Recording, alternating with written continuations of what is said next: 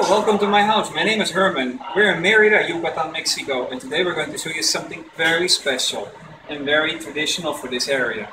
You know what is this? This is a ramon, or a Mayan breadnut. What can we do with this? Well, let's do this. First of all, we can boil them, like we're doing here. And we can also use them for other dishes, like for example, small pancakes, like we see here.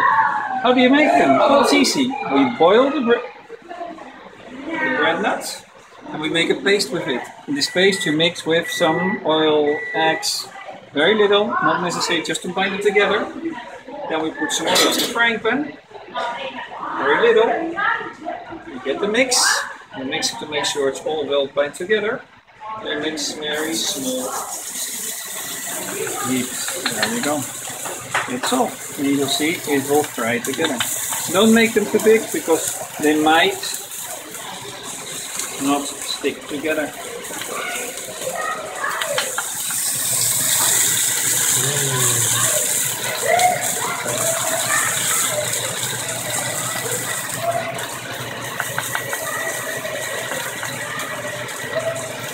There we go. Good. We let these go for a while until you feel that it's getting together, and you just turn it around, and this is the end result. And the end result is put together with the others. And there we are. These ones have a bit too much time, but they're still very good. Of course, the taste, it has its own particular taste, but the taste can be changed according to the ingredients you add. You can add cheese if you want to, you can eat sweet, it doesn't matter. It can be turned in any type of flavor you would like to try it. I like to mark up because it's going to be fast. You think you could make a crepe out of it? Yes, we could, but then you need to change a bit the consistency of the dough. We should make the dough more consistent than we have done today. Right. Basically, that's the only difference. And it seems we've left the fiber in. We didn't remove all of the fiber husk of the seed. Right. Well, you can see it in the dough.